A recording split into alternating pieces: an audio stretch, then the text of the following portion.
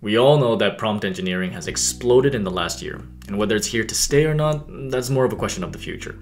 But what's important now is to get on top of these skills and learn how to actually write prompts. But this isn't just guesswork. In fact, in a paper by Vanderbilt University titled A Prompt Pattern Catalog to Enhance Prompt Engineering with ChatGPT, researchers and scholars deep in the field of AI and LLMs wrote out a comprehensive overview of various prompt patterns that can be used to enhance interaction with conversational large language models like ChatGPT. So as mentioned earlier, the importance of knowing these prompt patterns is to equip you with the ability to enhance the effectiveness and efficiency of your interactions with tools like ChatGPT. So in this video, I'll go through 11 prompt patterns for advanced ChatGPT skills as noted from researchers. But before I dive deep into these patterns, don't forget to like the video so you can level yourself up, and subscribe to this channel if you want to continue to learn the building blocks for this age of AI. So the following prompt patterns that are to be mentioned can be categorized into 6 individual categories, so it gives you an idea of their particular use. There is input semantics, output customization, error identification, prompt improvement, interaction, and context control. So these are the key categories for these different prompts.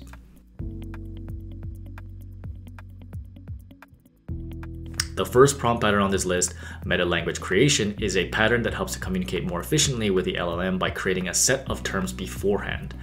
Since writing prompts involves being clear with what you want, sometimes standard language may be insufficient to describe complex instructions that you may need. In fact, just because we know how to speak doesn't necessarily mean we speak well.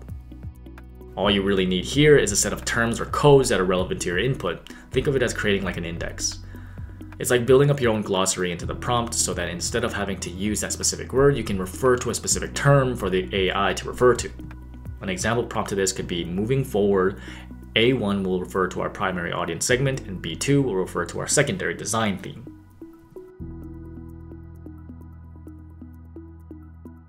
The next pattern is output automator.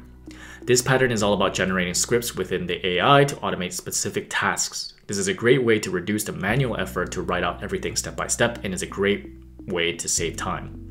All you really need here is to feed the LLM a detailed step-by-step process or instruction on what it needs to create.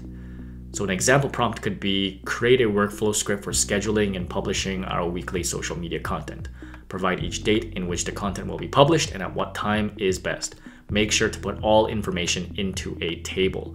So in this case, the fact that I'm asking it to create a workflow script as well as putting in information into a table is controlling the way that it's putting the output. The next pattern is the persona pattern. LLMs like ChatGPT don't need to solely be one way. Remember, these are tools to have a conversation with, not just instructional order.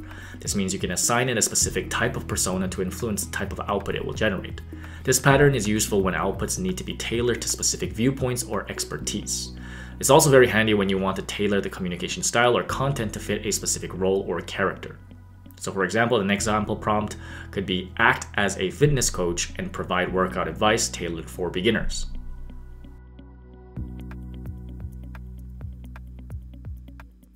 The next pattern on this list is visualization generator.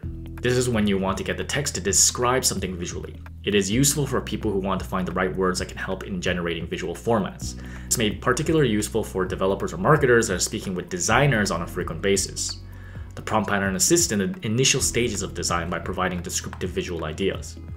For example, describe a minimalist and eco-friendly packaging design for our organic skincare product. Be as descriptive and clear as possible so it's easy for anyone to understand.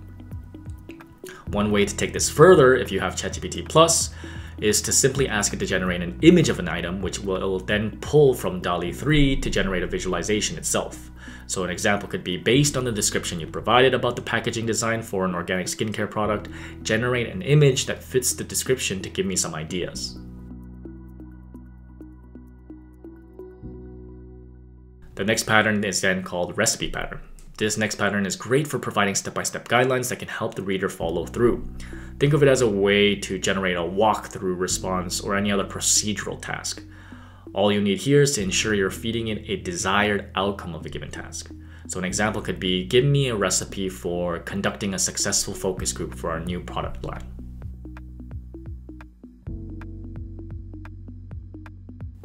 And then there's the template pattern. This is a pattern that is a structured approach that utilizes predefined formats for generating responses or content.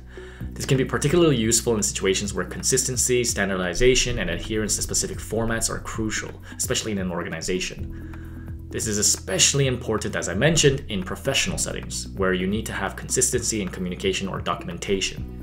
An example could be, first provide a template for a press release announcing a new product launch, then create a product FAQ based on our template, addressing common queries about our latest product launch.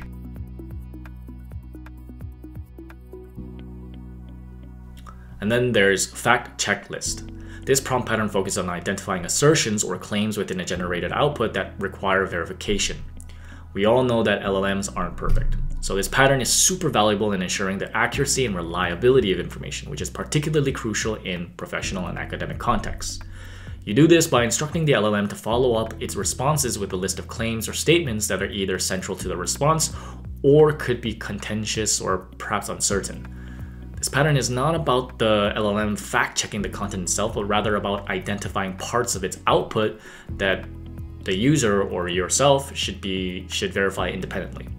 So this pattern can significantly help in mitigating the spread of misinformation and ensuring that AI tools like ChatGPT are used in a more informed manner.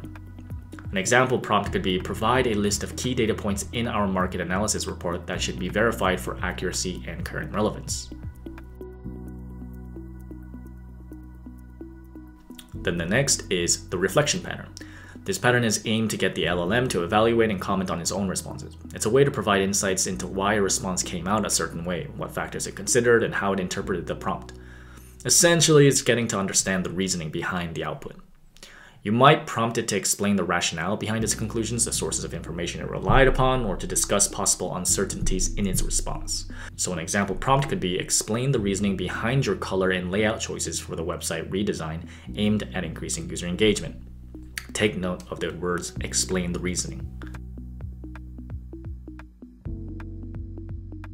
Then there's the question refinement pattern. This next pattern is particularly effective in refining and clarifying any questions you send over to the LLM, ensuring that your responses are more targeted and relevant. Essentially, the purpose is to enhance the specificity and clarity of questions asked by the user itself. So this pattern instructs the LLM to kind of suggest improved versions of the user's original questions, leading to a more accurate and useful answers. First, provide a broad or initial question, and then you instruct the model to refine or rephrase this question in a way that would likely yield more detailed or comprehensive answers. So an example could be, how can I make my website better? Refine this question to focus specifically on improving user design for increased user engagement. So take note of the words refine this question, because you're asking it to really shift the way that you're asking the question itself. And then there's alternative approaches pattern. This prompt pattern is particularly for exploring various methods or strategies to address a specific problem or a task. So this pattern broadens the scope of responses, providing multiple perspectives. This approach is really great for helping avoid cognitive biases by not fixating on a single solution. It's really beneficial when the first or most obvious solution is not really the best, or you don't really know if it is the best. So what you do is present a task or problem to the LLM and explicitly ask it to generate multiple different approaches or solutions. So an example prompt could be, provide alternative strategies for the promotion of our new eco-friendly product online, including potential reach and customer engagement strategies. So take note here, provide alternative, etc., etc.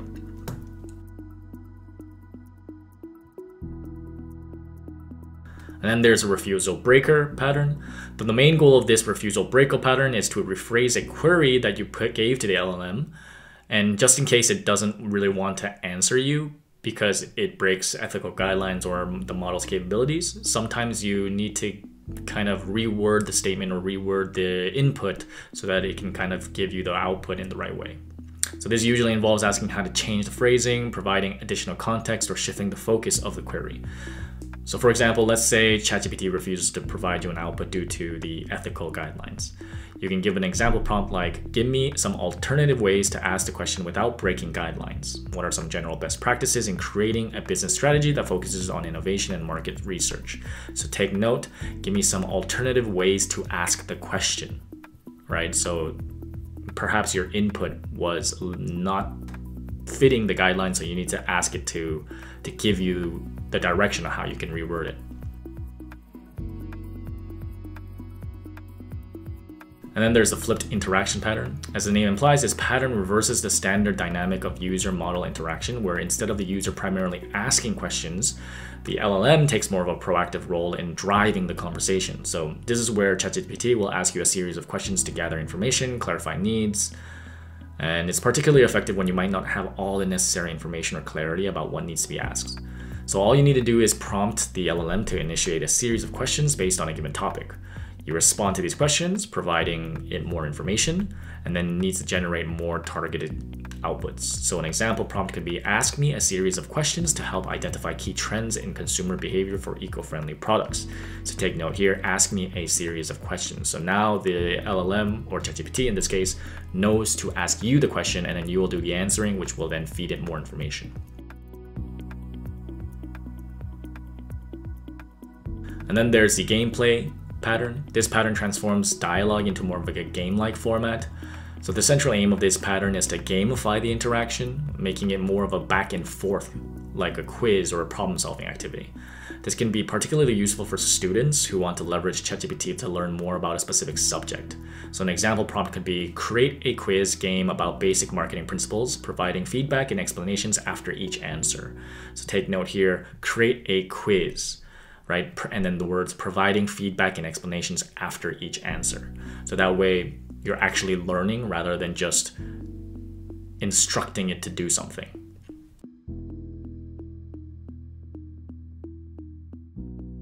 And then there's the infinite generation pattern. This prompt is designed to create a continuous stream of content or responses. So this pattern is really useful in scenarios where you want an ongoing generation of ideas and information despite the different prompts you're giving it. You initially set up a context or theme and then prompt the LLM to keep generating content related to that theme, making sure that the LLM continues to build upon the initial input. An example prompt could be, each time new information is fed to you, keep generating unique social media post ideas for our eco-friendly product line, focusing on a different product feature each time. So take note here, the words, each time new information is fed to you, keep generating. All right, so these words will tell the LLM, okay, I need to keep generating ideas about something, about a specific thing, each time I put out a new answer. And then the last prompt is called the context manager prompt. So this is all about defining, maintaining, and manipulating the context of conversation. This pattern is really valuable in scenarios where the continuity of context plays a significant role in the relevance of the response. So this is to ensure that ChatGPT or the LLM recognizes and retains the context throughout an interaction, from the background of the topic, preferences, or any relevant information. After all, you don't want to be conversing with an LLM that is always forgetting previous context. The whole point is to remember previous context so that it can build upon that. So you need to explicitly state the context at the beginning or during the conversation and instruct the LLM to keep that context in mind in its responses. So an example prompt could be, in the context of targeting millennial demographic, suggest marketing strategies. Keep this focus throughout our conversation, adjusting your suggestions as I provide more details about their preferences. So take note here, in the context of, and then you put in the context, and then thereafter you write, keep this focus throughout our conversation. So you need to really make sure that the ChatGPT or LLM is aware that it needs to remember this context for the rest of the conversation. So there you have it, 11 prompt patterns that help you advance yourself and your knowledge on using ChatGPT or perhaps other LLMs. All of these are quite useful as it helps improve efficiency of the output, but also it helps you learn in a more interactive and understandable way as well. You can also use these prompts mentioned to improve the accuracy, precision, and just contextual understanding. Remember, ChatGPT is not an instructional tool, it is a conversational tool. But if you found this video helpful, don't forget to like the video, and I'd really love it if you could subscribe to this channel if you want more content on tools, tips, and tricks that help you navigate this new digital ocean of AI.